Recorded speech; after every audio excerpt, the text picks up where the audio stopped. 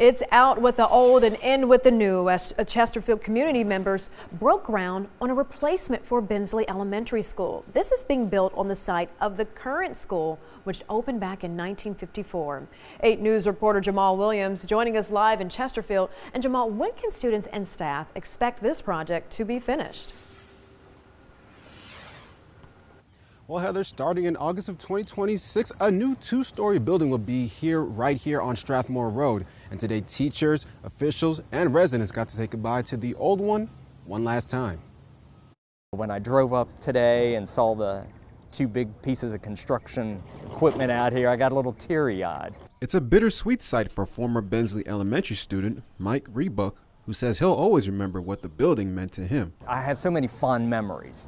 When we were at school here, the teachers, you know, they loved us, they cared for us, they took care of us. Today, school officials, county leaders, and residents gathered to break ground on the new building coming in 2026.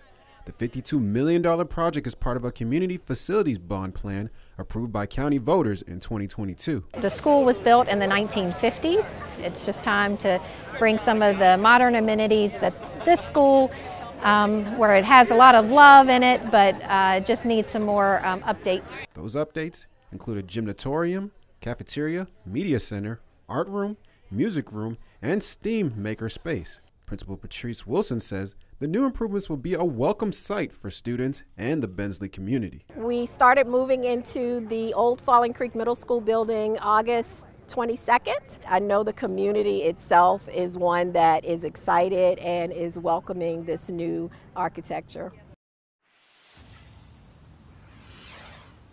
Now, Bensley Elementary isn't the only school being built on 2022 bond referendum. There's also Davis Elementary that will be underway, and on New West Area Elementary School and New West Area High School that will be built in the spring. In Chesterfield, Jamal Williams, 8 News.